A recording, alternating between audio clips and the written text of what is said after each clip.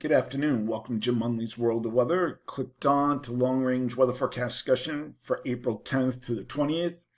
For April 10th to the 14th, the pattern hasn't changed very much since yesterday. We still have a ridge here near the Aleutians, upper low here across Alaska with a trough extending down to off the northwest. And we have below normal heights near Greenland, and we have a zone of flow above normal heights across the country. And we're going to have a nearly zone of flow. And this will bring above normal temperatures to much of the country.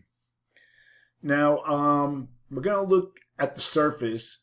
We will have this, we'll go back here a little bit, a low that will be developing here along the Gulf Coast. And you can see it here, and upper low and surface reflection here. This will bring some heavy rainfall to the Gulf Coast. And we'll look at the one-day Aero from the NCEP office. And you can see the slight risk of heavy rainfall here. And we'll take a look at the rainfall amounts. Let's see if I can get the rainfall amounts here. This is what the GFS shows. We have some amounts here approaching over an inch, and this is already an area of soggy weather, soggy ground across that has received heavy rainfall in the last several days. And then we'll take a look at the NAM, and that brings a low developing sooner and brings it off the southeast coast. But if we look at the NAM, the GFS amounts, the low, or we'll go back here to the other maps. I'm getting confused now. We'll look at the GFS.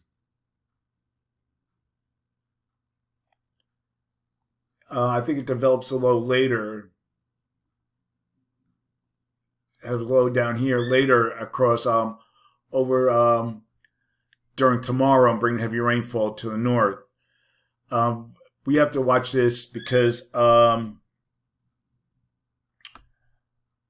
the okay, wait a minute, I have to go back a little bit. During this period also, okay, I want to talk about. The flow will be becoming a little more blocky as we have a ridge over the four corners, and the upper low that'll be developing along the Gulf Coast will cause a blocky pattern across the east central states, and that has to be watched for any implications on the weather going into next week. But above normal temperatures are forecast from the northern plains to the mid-Atlantic and the northeast. Okay, we're going to look at the period now for April 15th to the 19th. And again, the flow remains unchanged. Upper ridge here near the Aleutians trough, zone of flow below normal heights. And we have mixed height anomalies across the Arctic region. So for this forecast period, I'm calling for below normal temperatures here with anomalies of 2 to 4 degrees, below normal, above normal temperatures here with anomalies of 4 to 8 degrees, above normal. And for precipitation, calling for below normal precipitation here for much of the west, and probability of occurrence is 35%. And then we have a chance of above normal precipitation for the southeast, and the probability of occurrence is 35%.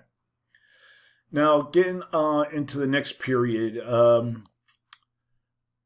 this is what I want to go. This would be for the 20th to the 24th.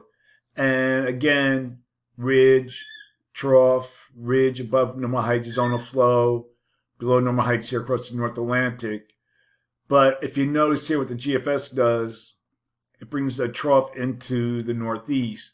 This could happen, but you notice the other models are showing more of the same, because this could happen because if you look at what's going on over in Europe in this time frame, we have a trough here develop across Europe, and that usually translates to a trough in the east.